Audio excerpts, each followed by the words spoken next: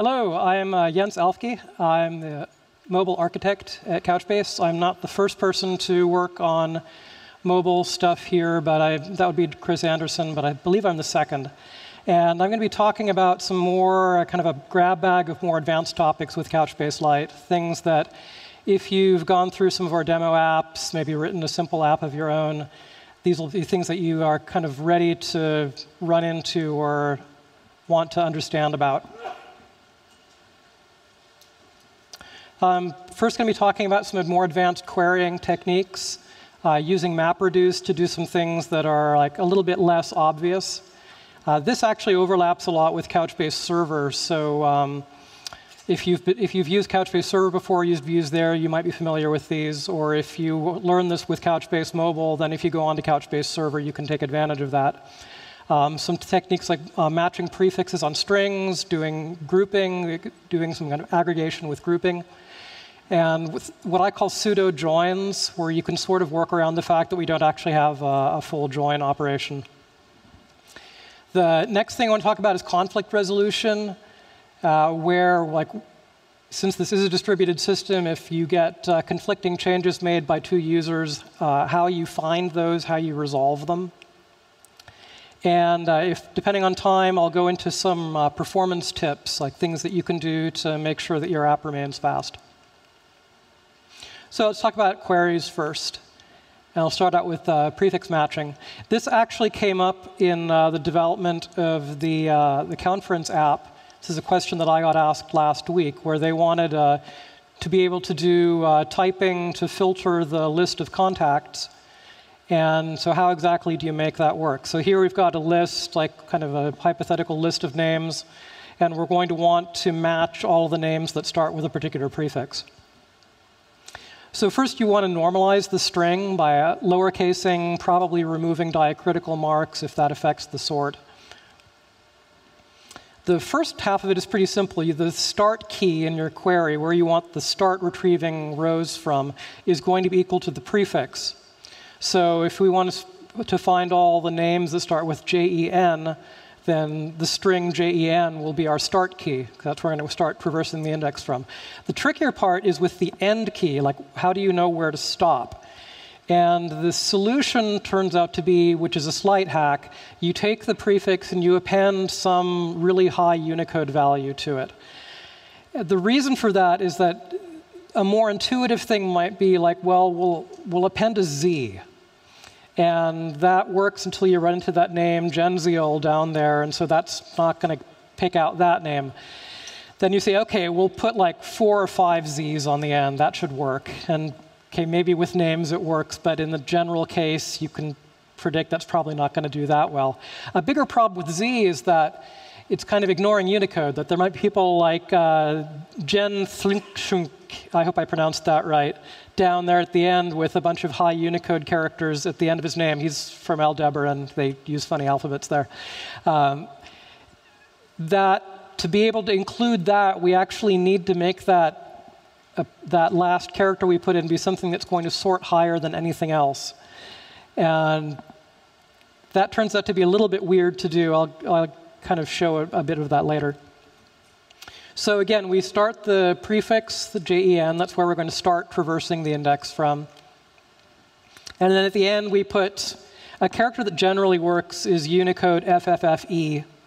And don't ask me why FFFF doesn't work. It has something to do with the details of the Unicode spec. So in the conference app, the next question was, OK, but we want it to match both the first name and the last name.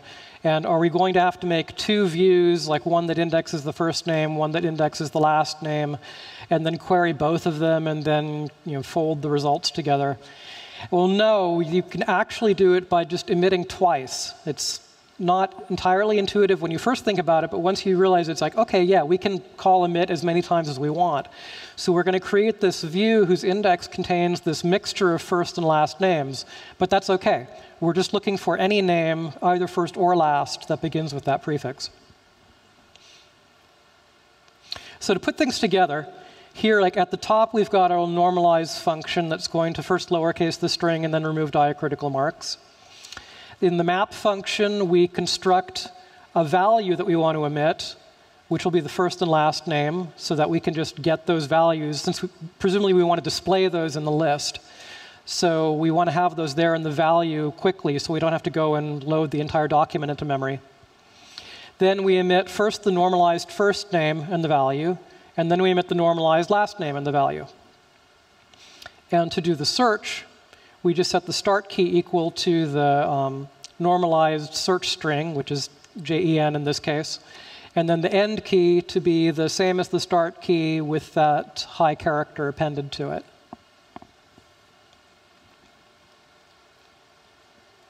So the next topic is compound keys, which is where you actually emit an array as the key. This is a really powerful thing. It's quite useful because the view index is, of course, sorting everything by key. That's the purpose of the index.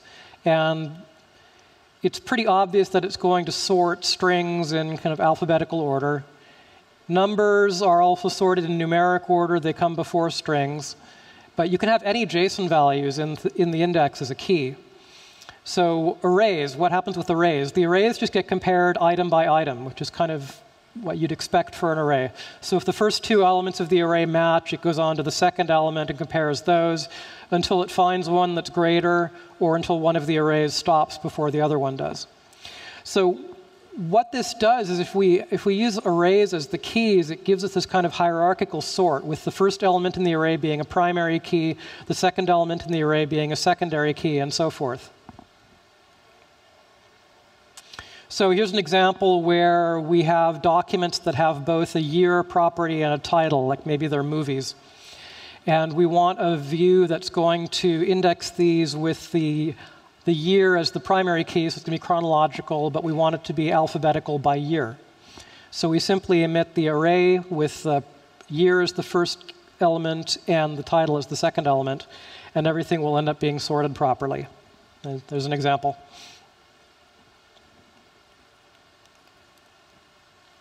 Once we've done that, we can query it to get particular ranges. And since the keys in the index are arrays, that means that our keys that we specify as the start and end also have to be arrays to match. So if you want to find, let's say, all the movies from 2005, the start key would just be the array with 2005 in it. And the end key, this is actually sort of like the string prefix matching problem, only we're dealing with arrays here, arrays of objects instead of arrays of characters. So again, we want to take that and add an item onto the end of the array, which will sort after anything else. And in this case, what we use is there's an idiom where numbers come first in sort order, then strings, then arrays, and the thing that comes last in the sort order when indexing are JSON objects, that is maps or dictionaries. And usually we don't use those as keys because they don't really work very well for keys for various reasons. But they're really handy as placeholders, since they're going to sort after anything else. So for the end key there, we've just put in a pair of curly braces denoting an empty object or dictionary, which is going to sort after whatever else might be in there. So no matter what that second element of the index is, the second element of the key in the index, we know that the curly braces are going to come after it. So we'll include everything. So when you get the results back from a query, they're always sorted by key. And the key pretty much needs to be the thing that you're trying to get a range of. The problem is that you may want to sort the elements for display into a different order. Like, for example, we were getting all of the movies from 2005, or say if we wanted all the ones from 2005 through 2014, they'd come back sorted in that order, but what if we wanted them displayed purely in alphabetical order? Or if we wanted them to be displayed by their star rating on Rotten Tomatoes or something like that? SQL obviously makes that pretty easy to do just by adding an order by clause onto your query. We don't have that natively with MapReduce. It's kind of a lower level mechanism. So you do need to sort the results manually. And this is actually what the SQL query engine would do for you. If it found the index that it could use to get the data efficiently, but then you wanted the results ordered by a different criterion, then the SQL engine will actually pull in all of the rows into memory, sort them in memory, and then hand them to you. So there's a bit of pseudocode there down at the bottom where we first run the query and collect all the objects into an array, and then we invoke some kind of hypothetical sort method that's going to sort the objects according to the criterion that we want. So grouping, this is kind of my favorite feature of querying. You can do a lot of really interesting things with it. Grouping is exposed by this property on a query called group level, which is a number, and it defaults to 0. What grouping does is it will take the entire range of output that the query produces, the range of rows, and it will coalesce together adjacent rows whose keys have prefixes that match. By prefixes, I mean array prefixes. It's pretty much assuming that your keys are going to be arrays. And the key that comes out that you see is going to be shortened down to that common prefix. So for every group of keys that start with a particular common prefix, you're going to get one row out in the result that will have that common prefix as its key. The value for that is going to be, since we're aggregating a bunch of data together, this is where the reduce function comes into play. So it's going to take all the rows that got collapsed together, run them through the reduce function, which is going to produce one output. And that output value is going to be the value that you see associated with that row. So as an example, here we've got the list of famous movies again. And we're going to query it with the group level set to 1. So this means that we want to coalesce everything by the first element of the key, which in this case is the year. So what we're going to get out now is 3 rows. One of them with a key that's the array 2001. The next one, the key is 2005. The next one is the key 2010. So these are all the unique values of the first element of the key. The values that they map to, the bits after the arrow there, are what it got reduced to. So here I'm assuming that we had some kind of trivial reduce function that just took a bunch of rows and returned the count, returned the number of rows. So what we have here from this view is that we know that there were 2 movies released in 2001, 2 in 2005, 1 in 2010. There's fancier stuff you can do with grouping too. This is one of my favorite examples. This is based on an app that I actually wrote just to play with when I was first getting my head around MapReduce and grouping. The first thing I did was that I wrote a script that went through my iTunes library, which there's actually an XML form of the iTunes library. It just read through that and wrote everything into a Couchbase Lite database. So there's kind of an example row there. So it has properties like album, artist, name being the track name, the total time, which is the time in seconds of that track, and then the track number in the album. There's actually a whole bunch more metadata that iTunes keeps, but this is the interesting stuff here. So what I had now is I had about like 10,000 of these documents in a database. And what I wanted to do was to display this kind of very typical 3-column drill-down browser UI where I could list all of the artists in one column, the albums by the selected artist in the next column, and then the tracks in that album in the next column, in order, of course. And as a bonus, since iTunes will do this too, I wanted to, at the bottom there, show the total time. So first column shows the total time of all the stuff in the library. The second column shows the total time of all those albums, total time of the selected album, sorry. And the third column shows the total time of the, total time of that album in the third column. And we can actually do this pretty easily with grouping. So the first step is how to define the view itself. So the map function here is going to emit a compound key. And it's pretty much in that hierarchy order that we want to display the list in. So the first item in the key is the artist. Second is the album. The third is the track number, not the track name, because the artist and album lists are going to be in alphabetical order, but we actually want the tracks to come out in track number order. So we're going to emit the track numbers so that they sort correctly. And then we'll put the name in there, the track name, as the fourth component of the key. And for the value, we're just going to put out the time of that track.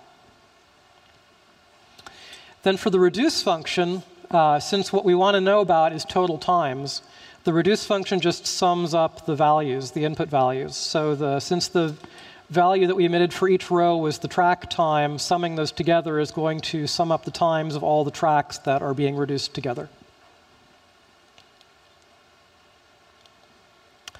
So to do column 1, we just set the group level to 1, which is going to coalesce together by the first element of the key, which is the artist name. And there's a little bit of pseudocode there for something we might do to test this out, where we just loop over all of the things that come back in the query, printing the first item of the key and the value. So if you ran this, it would produce this list of all of the artists in the library in alphabetical order, and next to each one would be the total time of all of the songs by that artist. For column 2, we're going to set the group level to 2. And so this is going to aggregate together all of the unique artist, album pairs in the keys. So we're going to get one item in the output for every album, basically. And the key is going to consist of artist, album. For this query, we're drilling down, so we only want to get the results for the album, for the artist that was selected in the first column. So here, assuming we selected the artist Big Black, we're going to set that as an array as the start key, and then the same trick, appending that empty dictionary as the end key. So we're going to get all of the rows that begin with that prefix. And again, if we print this time printing the item with subscript 1, the second item of the key, which is the album name, we're going to get an alphabetical listing of all the albums by that artist.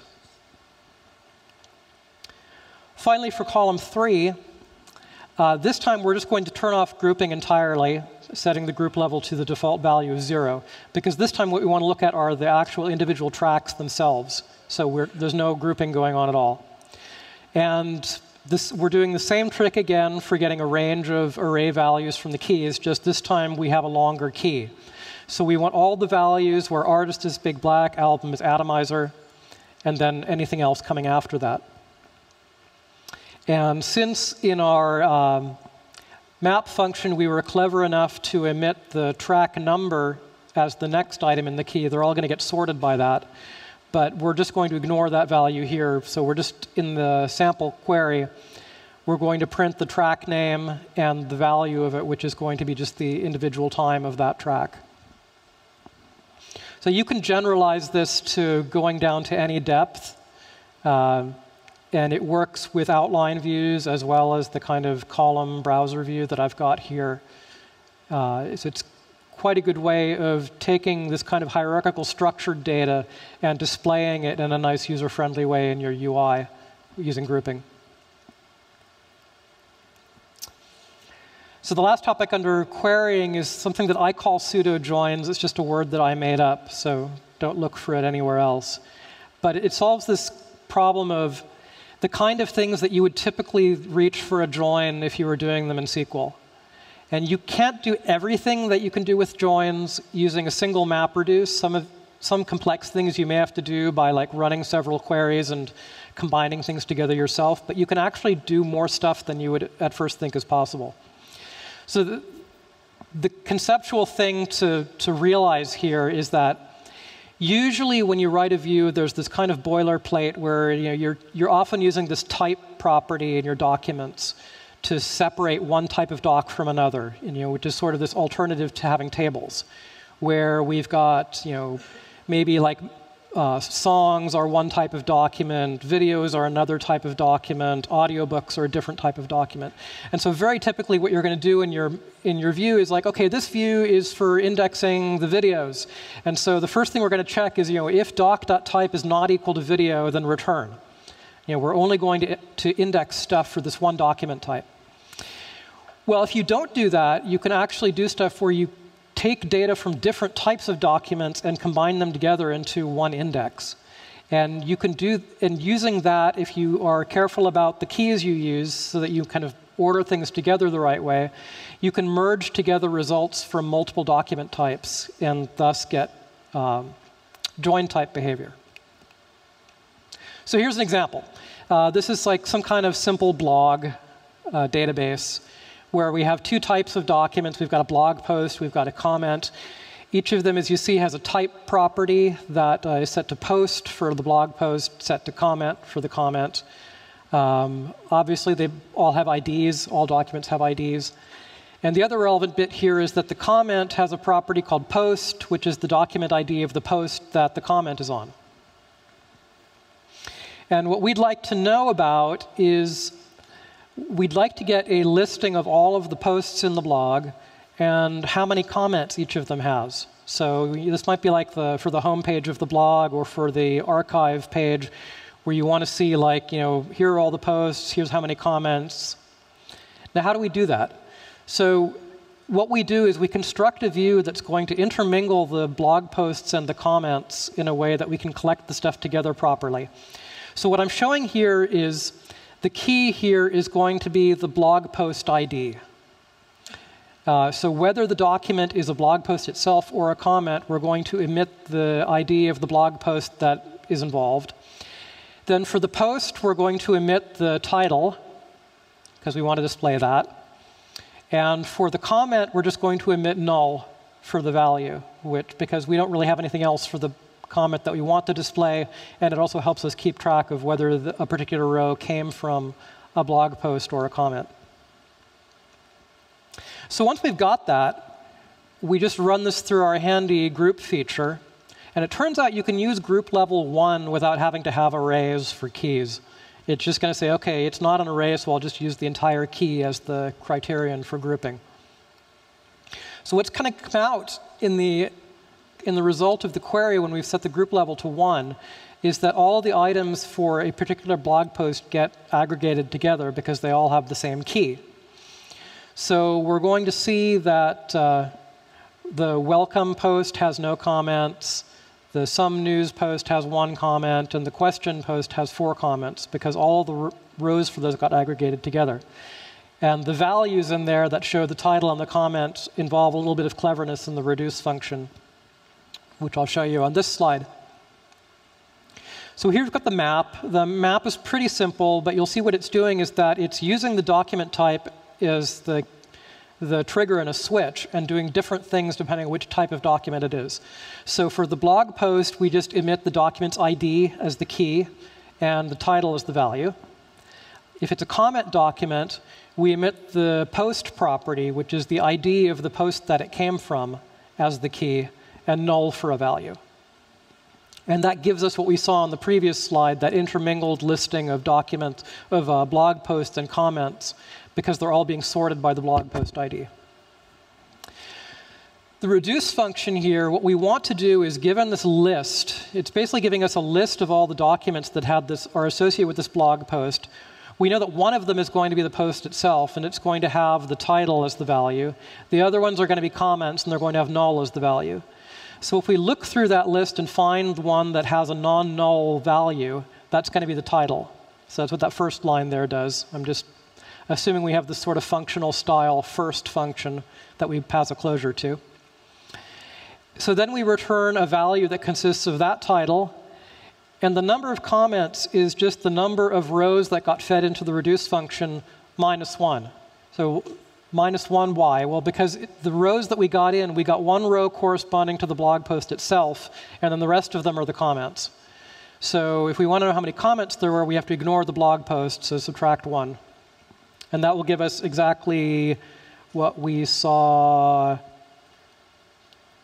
here, where the values that come out in the result that we see are this array with the title and the number of comments.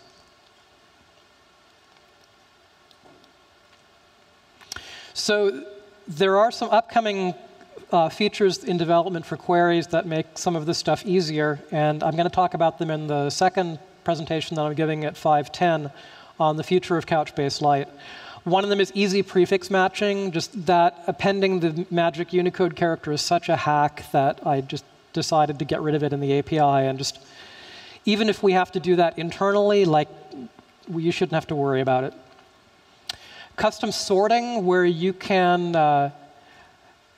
attach basically a sort descriptor to your query that says what properties of the output you want to sort by. Like maybe you want to sort by the value, or you want to sort by the second element of the key. Well, you can specify that. In-memory filtering, this will let you, essentially there's a property on the query whose type is a closure, returning a Boolean, so it's a predicate. And as the index is being traversed, the index engine will call your closure on every row that it finds, and your closure can decide whether to return true or false. So this can let you do use arbitrary criteria to filter out which rows appear in the results or not. And finally, there's this thing I'm calling a query planner, which I'm still tinkering with, but it's sort of a halfway step between the pure MapReduce that we have now and nickel. I don't think that we're going to be able to have nickel in like the next feature release of Couchbase Lite, just because the current nickel implementation, which is still in development, is very much tuned for running on a server. It talks to Couchbase server APIs. It's written in Go, which is not a mobile-friendly language. So I think it's still going to be a while before we can actually adapt nickel to run mobile. But I've come up with some stuff that allows you to specify your queries in a higher level way that, if you squint hard, can kind of look like it was SQL. And it actually makes generating queries and indexing a lot nicer. So all these things I'm going to talk about at 5:10 in my other session, which I hope you'll come to. But you don't get to use them yet, though. That's the problem. So conflict resolution, next major topic. Tron actually did a good job of talking about conflicts in his talk, which I don't know if you attended his introductory talk before. I'm going to repeat some of the same stuff, but it's the kind of thing that you probably want to see several times before it really sinks into your head, so hopefully that won't matter too much.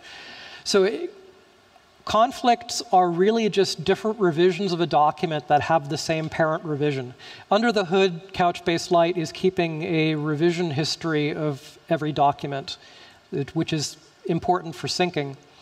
It's a little bit like what Git or Subversion or other version control systems do, although not as fancy in some ways. Like you shouldn't mistake Couchbase Lite for a version control system, but it's using some of those same techniques, like generating multiple revisions of a document and assigning each of them a unique digest and keeping track of them as a tree. So if the tree branches, that's where you have a conflict. Suddenly, there's no longer an unambiguous answer to what is the value of this document. Well, we have two revisions that are sort of have equal rights to be the winner.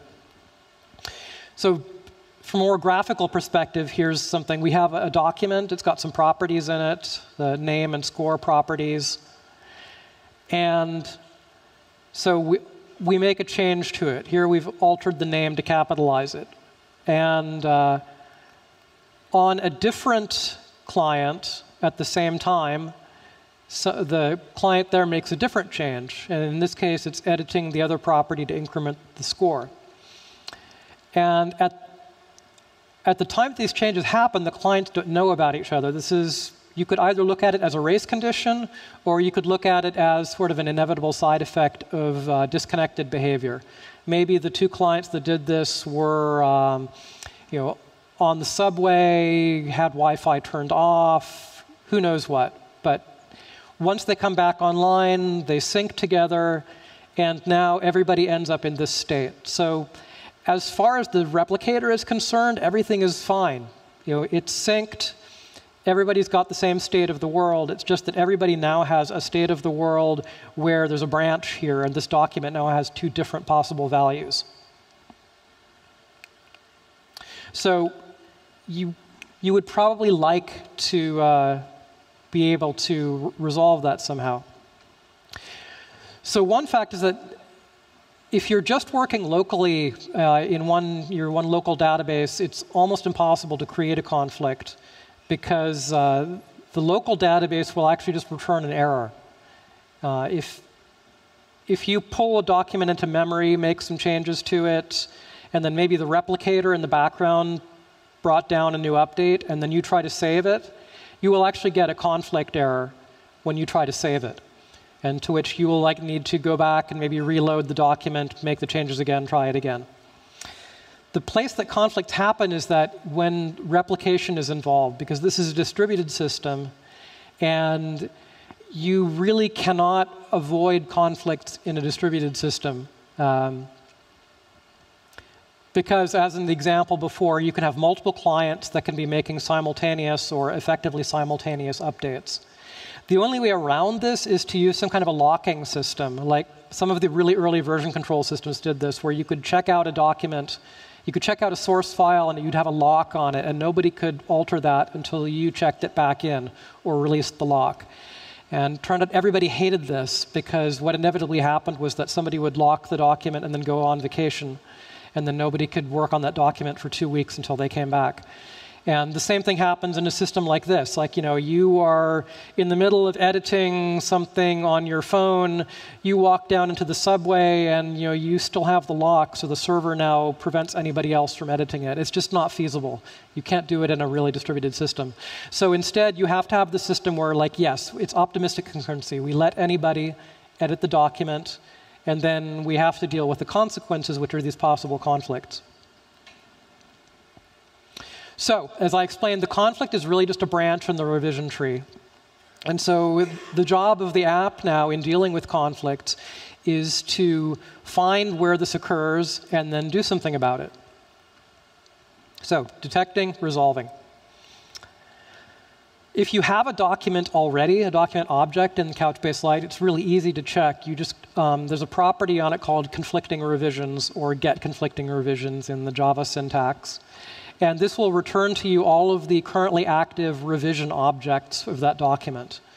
And in the typical case where there is no conflict, there's going to be one revision, which is just the one that has the properties of the document in it. If that thing comes back with 2 or more revisions in the array, you know you're looking at a conflict. And you've also now gotten the different versions that you're going to need in order to do the merge. If you want to know about the entire database, you don't want to iterate over every single document in the database and call get conflicting revisions, which is going to be slow, you can actually run a query to do this more efficiently. You do an all documents query, and that type of query has a mode property that you can set. And there's a special mode called only conflicts, in which it's not going to return all documents. It's actually going to completely lie about the name. It's just going to return you the documents that have conflicts. And there's some pseudocode there to do it. You just create an all documents query, set its mode to only conflicts, run the query, and all the rows that you get back are going to be the rows that are the documents that are conflicted. You can even make a live query based on that and have continuous up-to-date information on whether there are conflicts. And there's always overhead to running a live query, because you're doing that query every time the document changes, so it may or may not be worthwhile to you, but depending on what kind of a view you have and how likely conflicts are, it might be useful. So now that you know about the conflict, how do you resolve it? The first step is to determine what the new value of the document should be, that kind of merged set of properties. And we deliberately don't have any default way of doing this, because it's very, very application specific. And you can imagine sort of generic mechanisms for doing it, where we just look at every property in the JSON, figure out which one changed, and then stuff the changed values in. But that can actually produce really bad results. It can produce inconsistent or bad data in some application cases. And then, of course, there's always the cases where you're looking at something like text. And nobody but the user can look at that text and figure out how to edit it to merge all the different conflicts together, if you're editing wiki documents. So we leave that up to the app, but at least once you've gotten the conflicting revisions, you can now you have all the information that you need in order to merge stuff together. So now what you do then is you take your new fancy merged together document and you update, you save that as over one of the conflicting revisions, making a new child of it. And the other revision or revisions you delete, which, remember, deletion doesn't really delete. It adds a new revision that's flagged as being a deletion. It's called a tombstone. And going back to our graphical example here, so here we are in the conflict state. So we figured out the merge. Here I just did the obvious thing of taking the two changes and putting them together. We saved that over the winning revision.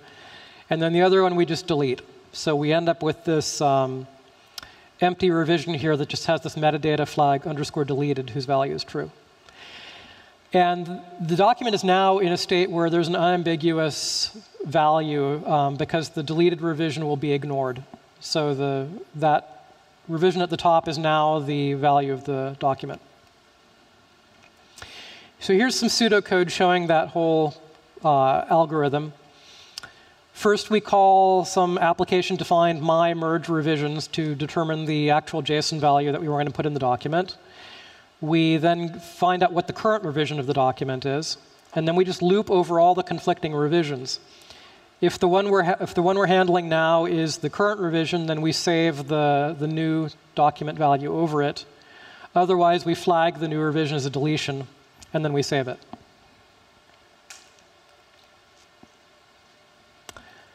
A couple of interesting facts about conflict resolution. Typically, it's done on the client just because it often involves user interaction. But any client can do it. And as soon as one client resolves the conflict, that resolution involves new revisions that are going to get synced to everybody else. So they've effectively resolved it for everybody in the system. It's possible to do resolution on the server. The basic approach is the same. It's just that you're using sync gateway APIs instead of Couchbase Lite APIs to do the work. You might also ask, like, so what happens if two clients now simultaneously go in and resolve the conflict? If they made exactly the same resolution, so in like the automated case where you didn't have user intervention, then everybody who tries to resolve it is probably going to end up with the same result because they're following the same algorithm. So that's great. They all ended up with the same thing. There are no conflicts. It just works. On the other hand, if there was user interaction involved, so they're editing a wiki page or something like that, and they didn't do exactly the same thing, well, all that happens is that you've got a new conflict. So the document is now in conflict again, just with these new resolved things. And then we get to do the same thing again, where it'll get flagged, and somebody will say, oh, look, somebody else edited it too, and they'll go and fix it up. And if that goes on 3 or 4 times, then those people might want to phone each other up and tell each other to stop resolving the conflict. So I just have a couple minutes left. I've got some performance tips. Forgive me if I go through these too fast, but might be time for Q&A. So transactions. If you're going to be updating multiple documents at once, you should always wrap those in an in-transaction block, as shown in the sample code. The reason for this is that SQLite, if you issue a single update in SQLite, that's a transaction. And every transaction has a fair amount of overhead at the end when it makes sure that it's written everything durably to disk. And that can often be in up to 100 milliseconds or so. So if you're updating a bunch of documents without wrapping them in a transaction, then you've just created a whole bunch of individual transactions, and the overhead for the disk I/O there is going to be significant. So this helps a lot, especially if you're importing data from somewhere else and you want to add thousands of documents. You have to do this in a single transaction. With MapReduce, the map function can be a bottleneck, so make sure you're not doing anything expensive there. One particular thing that keeps happening is parsing dates is surprisingly slow. There's a lot of weird logic around just the parsing and the different calendar formats and so on. So if you can, try to just use the date string without having to parse it. It turns out that the typical JSON date format can be sorted in order just as a string without having to convert it into anything else. And if you're emitting a value, don't put a huge amount of stuff into the value. In particular, don't emit the entire document as the value, because that value has to get encoded in JSON, stored in the database, read back out, expanded back into objects. I've seen cases where that turned out to be a significant bottleneck, especially as the amount of data in there grows really large. Also, the reduce operation in Couchbase Lite is not as fast as on Couchbase Server, for some very technical details having to do with the fact that on Couchbase Server, they own the B tree, and they can store intermediate data inside of the B tree nodes. We don't own SQLite, and we didn't want to mess with the internals of SQLite, so we don't do that. So in our case, the reduce function will have O of n performance. So really large reduces may get slow. No one has actually run into this yet, to my knowledge, but it's waiting out there to happen. Indexing is incremental. So every time you query, it's going to go and call your map function on every document that's been updated or created since the last time that view was queried. So if only a couple documents have changed, that's not a big deal. It's going to be quick. But there's particularly a case where you've done your first sync and just downloaded 1,000 documents into the database, and then you want to run a query, and that's going to take a while because there's 1,000 or 10,000 or whoever knows how many documents that have to get run through that map function and added to the index. So that can increase the latency of having that UI appear after the sync. The workaround for that is to just periodically issue a query, like some kind of a no-op query maybe with an empty, where the start key and end key are the same, or the limit number of rows is 1 or something like that. You're really issuing the query just for the purpose of updating the view index. You can actually even use a live query for this, because live queries have the effect of rerunning the query every time the database changes. This is not going to decrease the total amount of time that your sync plus display the UI takes, but it kind of rearranges the time so that you don't have this big pause between the time the sync finishes and the display updates, which that can make your application seem more responsive in some cases. And let's see, I'm almost out of time. Yeah, in a query, when you have a query row and you access the document property to get the document out of it, it actually is going to go and fetch the document out of the database at that moment. So it's really nice if you can avoid that. And that's what the value is for that you emitted in your map function. The value comes along with the query row. So every property you get out of the value is effectively free at the time that you're using the query results. So what you want to do is, like in a view where you're going to display the first and last name of the contact, emit the first and last name as the value. And then you have them right there already when you're doing your display. Whereas if you fetch the document and then get the first and last name out of the document, you've just inserted a database hit in there for every row of the query that you're going to display. And the performance of that might be worse. Live query, it has overhead, as I said, because it has to run the query again every time the database changes. So don't keep a lot of live queries running if you don't need to. And I'll skip the compaction one. And hope we have some time left for Q&A if anybody's got questions.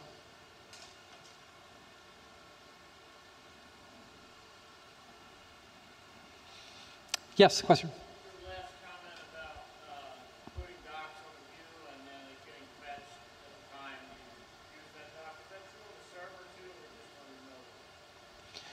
The APIs on the server are different, so it doesn't look as simple on the server, right? You're going to get the rows back as a big JSON array, and then you're actually going to have to pull the document ID out of there and send another request to the database to get it back.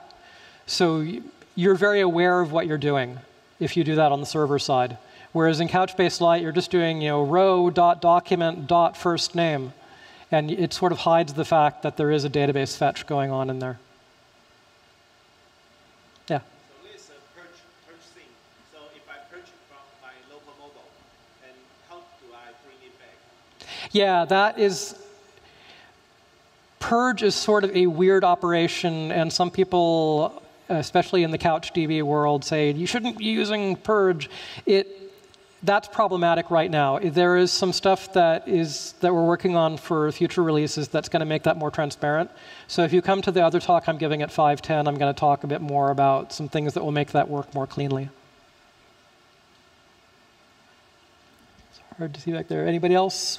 Wiggle your hands around if you have a question. Oh, yeah.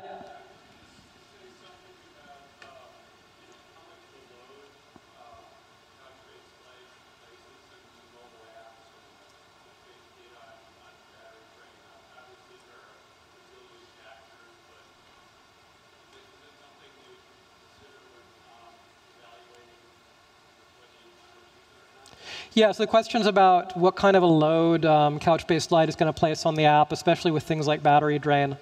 The significant factor there has to do with the radio. And if you run a continuous replication, a continuous pull replication is going to keep a socket open to the server so that the server can send these push events to the client telling it when there are new changes. And keeping that socket open also keeps the radio open, like the Wi-Fi or the cellular radio, which is a non-trivial amount of battery drain.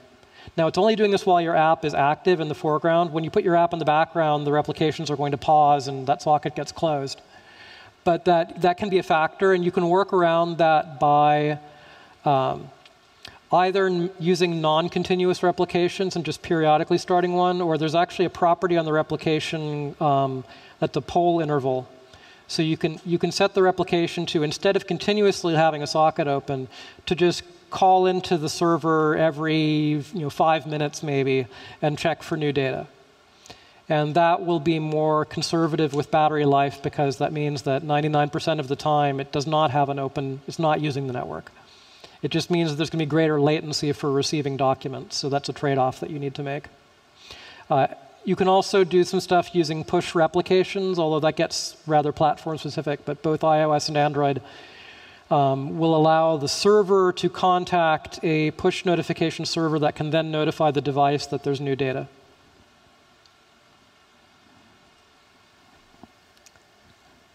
OK, I don't see any other hands. Oh, yeah. Sorry, what was that?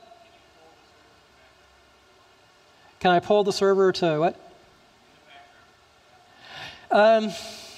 That's getting kind of platform specific. I can't speak for Android because I don't develop for that platform. On iOS, you really can't do that sort of thing in the background. The OS is just not going to let you. So push notifications are going to be a requirement there. But there is a really great mode in iOS 7 and up where the app can receive a push notification and wake up in the background without displaying a notification or coming to the front. And it gets a minute or two to run in the background, and it can then start the replication and fetch data. So that way, when the user next brings the app up, it will have the new data already. So that can do a lot of what you're asking for. All right. Thanks a lot.